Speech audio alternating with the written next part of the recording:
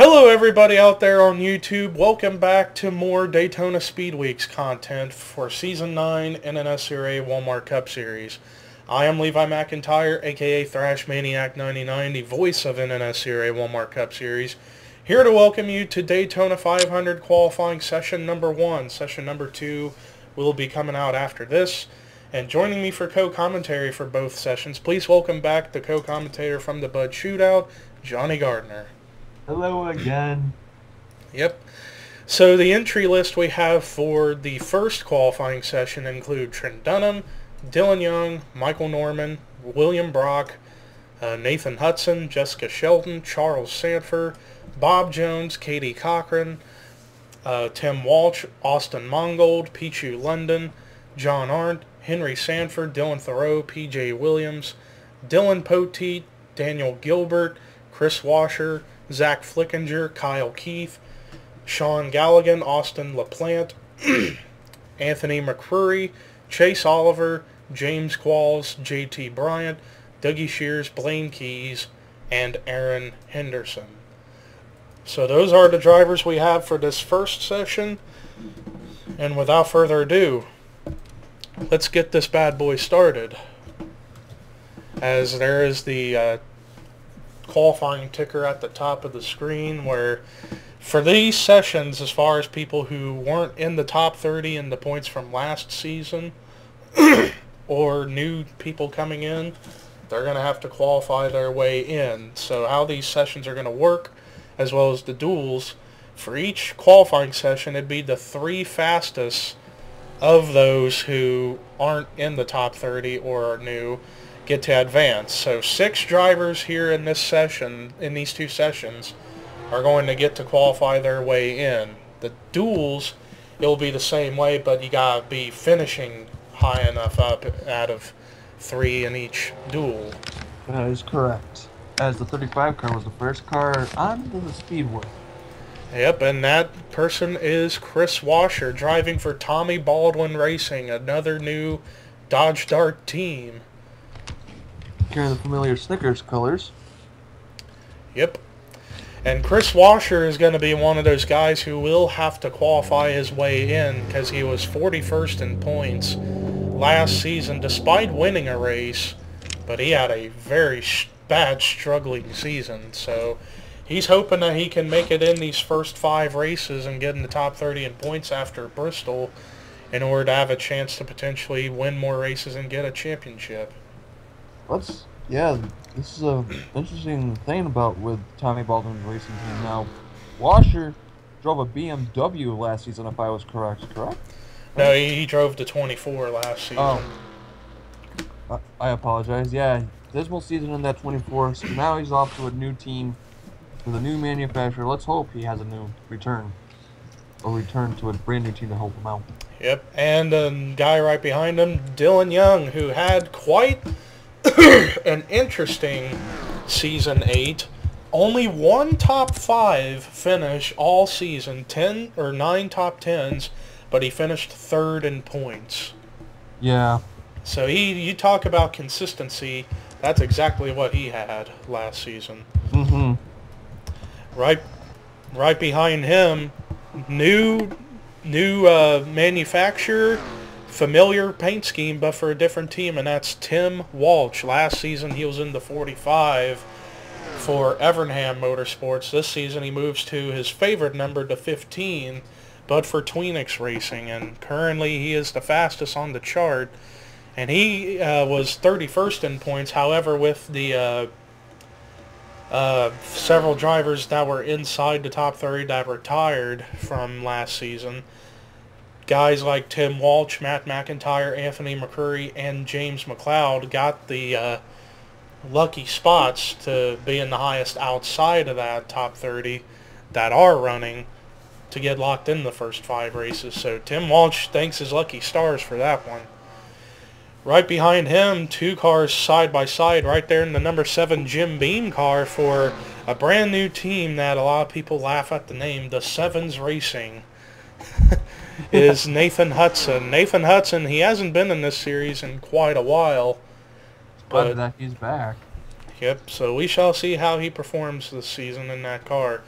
Right next to him is another new female to the series, and one of my good friends, Katie Cochran, who's driving the number 12 for Penske Racing this season. So we shall see how she will be here in this series, competing against top-notch drivers.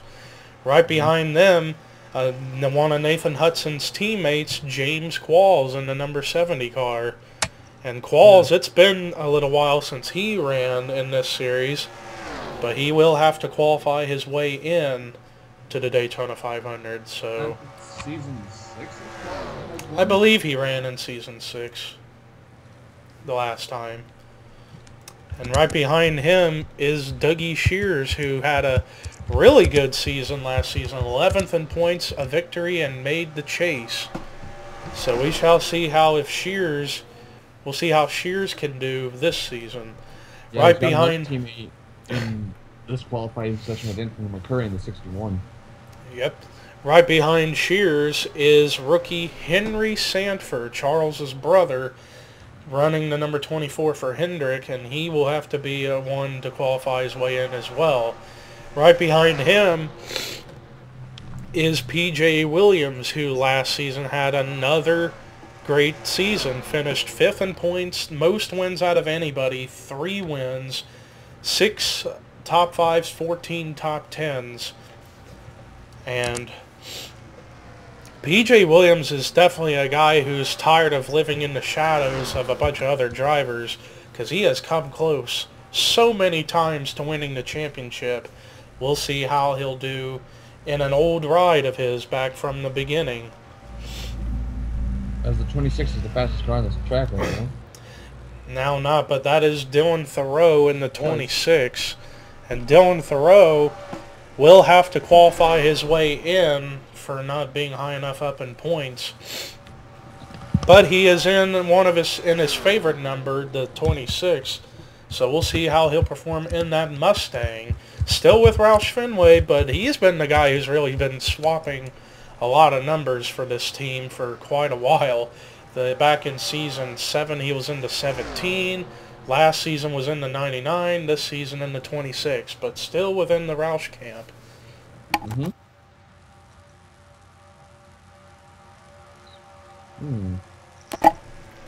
I apologize for that. Let's see. Right here is Blaine Keys, another rookie, who jumped into second quick right now. But Blaine Keys I have seen compete in the old NNSCRA Walking Dead series, as well as NRSL series for Dylan Young, and a bunch of other NNSCRA series that I have seen over the last couple of years. We'll see how Blaine does here in the Walmart Cup. Michael Norman, a former 500 winner, currently 4th fastest, and last season he had a rather up and down season, finished 19th in points, 6 top 5s, 11 top 10s. He picked it up towards the end of the season, but he's got a lot of work to do if he wants to get back into being a championship contender. Right behind this, in the 21, that is rookie John Arndt, who I saw compete in the Walking Dead series and is racing in other NR series as well. But we'll see how he does here in the big leagues. And right behind him, Bob Jones, who was last season 25th in points, had pretty much a mediocre season, but we'll see how he does here in Season 9. Right behind him, Austin LaPlante, who had a very good season in Season 8. 7th in points, got a win. Only 2 top 5s, but 12 top 10s. So he had a consistent season himself, but he wants to win more races and possibly win the championship. And he just might do it here in season number 9. Right behind him, Sean Galligan, who is now back in his favorite number to 44, but for Richard Petty Motorsports in the Dodge Dart.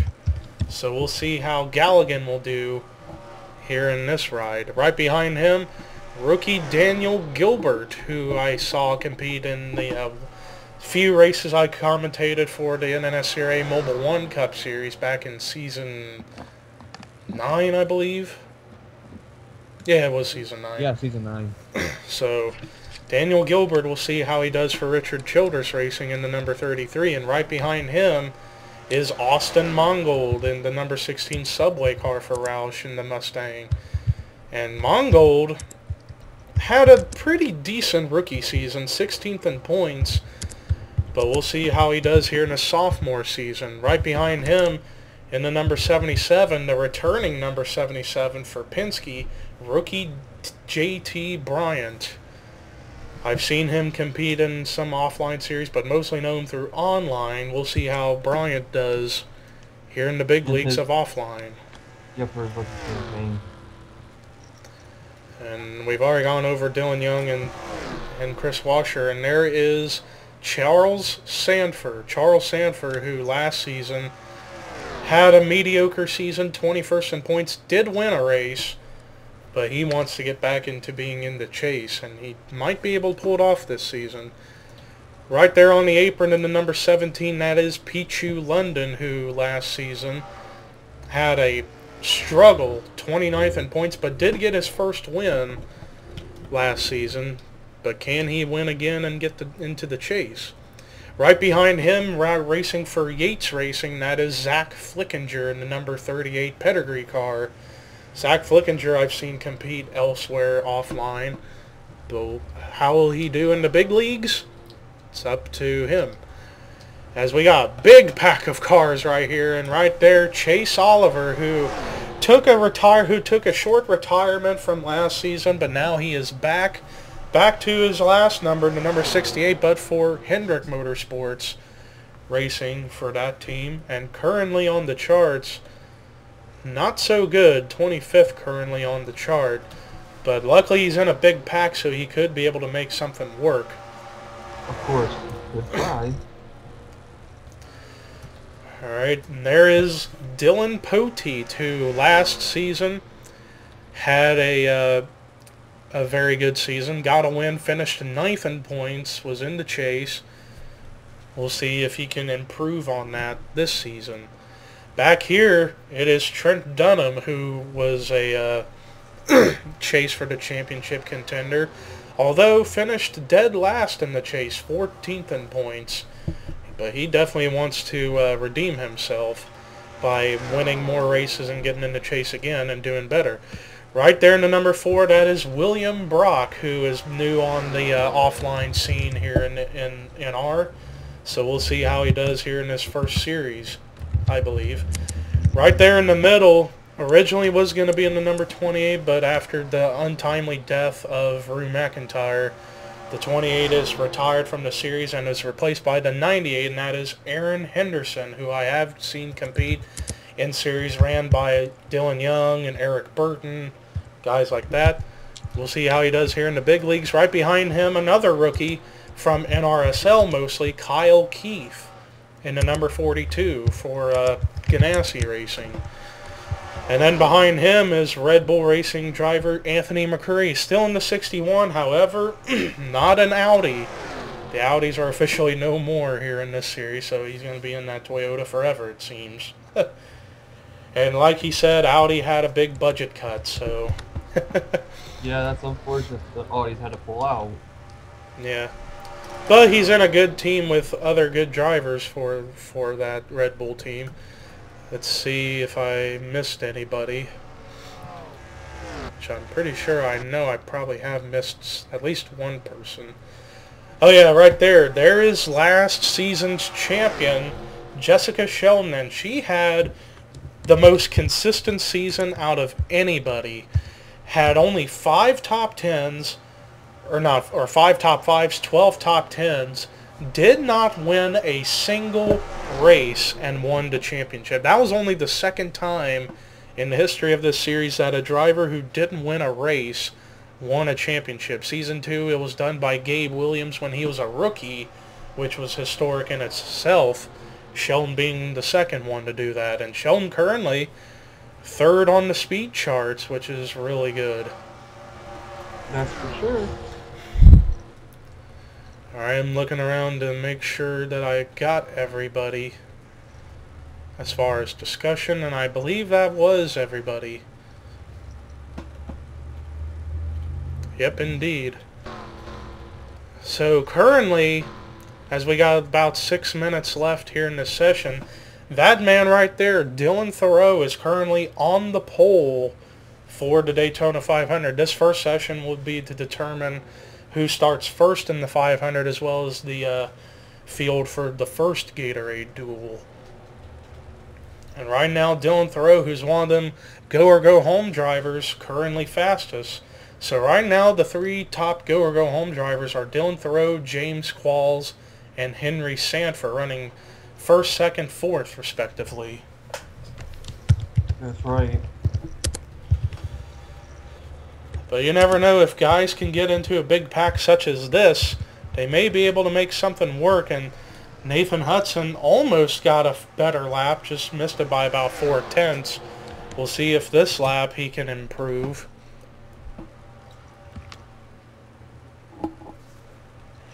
Which I don't know if he will, but we'll see as he comes to the stripe. Actually, a much slower lap time right there, as we've got 5 minutes left in session number 1.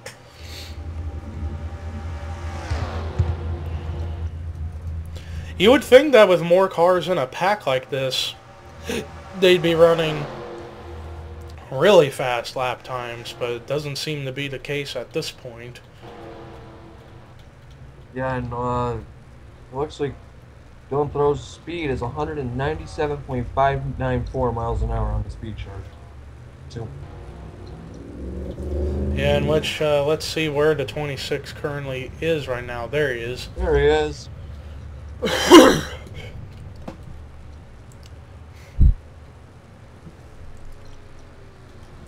As we've got a little over 4 minutes to spare here in this session. And now this pack's starting to get organized, and Jessica Sheldon was only a little less than 3/10 off of her previous lap time in order to get going. So maybe these guys right here in this pack could make something work, and Sean Galligan actually jumped up to 4th on the chart. So they could make something work, and maybe we'll get some change-ups within the go-or-go-home drivers, although Pichu London, that might have just slowed the momentum down of so many people. But let's see if Sheldon, let's see if she can jump up any here on this lap. No, actually had a slower lap time. But maybe if this pack can get bunched back up again, they could manage to get up there to the pole, if possible. Indeed.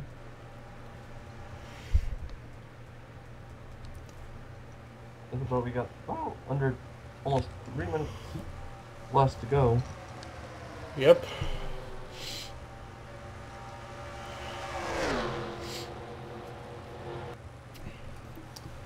So currently the top 3 of the go-or-go-home drivers are still Thoreau, Qualls, and actually a new person now in there, Kyle Keith, who managed to jump ahead of Henry Sanford in order to get to that important 3rd spot for go-or-go-home purposes. That's true. So yeah, that is how it is. And Kyle Keith actually jumped up to the top of the charts now, and Anthony McCurry. And Anthony McCurry managed to get to 2nd. Where are they, is the question. Oh, they're in a little pack of themselves that's real well organized. So right now it's still Keith, Thoreau, and Qualls, but in a different order, Kyle Keith being on the pole right now. Indeed. Oh man, don't go 4 wide. They're 4 wide. 4 wide. That ain't gonna work. Oh! They managed to make it work somehow. Daniel Gilbert did the smart thing of backing off on the high line to let them go. Almost 198 miles an hour on Kyle Keith's car. Yeah. Nathan Hudson actually jumped up into 3rd, so he's currently the 2nd quickest of go-or-go-homer. So now it's Keith, Hudson, and Thoreau now. So James Qualls got knocked down a little bit, but Henry Sanford trying to get up there as he moved up into 6th quick on the charts with a faster lap time. As they're in a pack of themselves, let's see if it changes anything. And Oh, Henry Sanford and Nathan Hudson go to the top 2. So right now it's Sanford, Hudson, and Keith. there we go. Man, we're starting to see the fast times come out now, because we are now less than a minute left of the official qualifying time, but then they'll be given an extra 45 seconds, I think, to finish laps they were on at the point of the time. We just hit 198 miles an hour on the 24.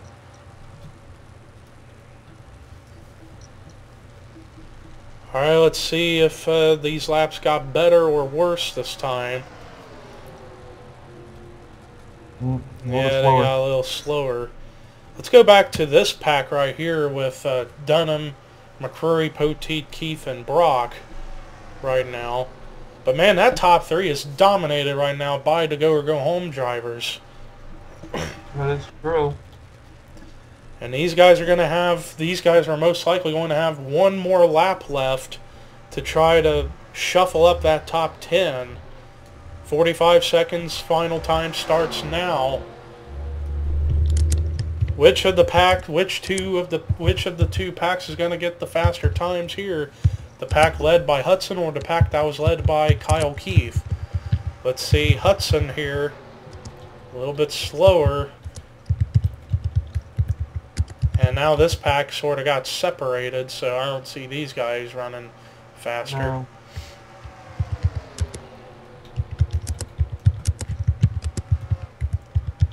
As we got only 10 seconds left of the official time. Oh, we got a last minute pack. Could they make something happen? No, not quite. As now qualifying is officially over. Congratulations, Henry Sanford, for locking himself into the Daytona 500 and starting on the pole.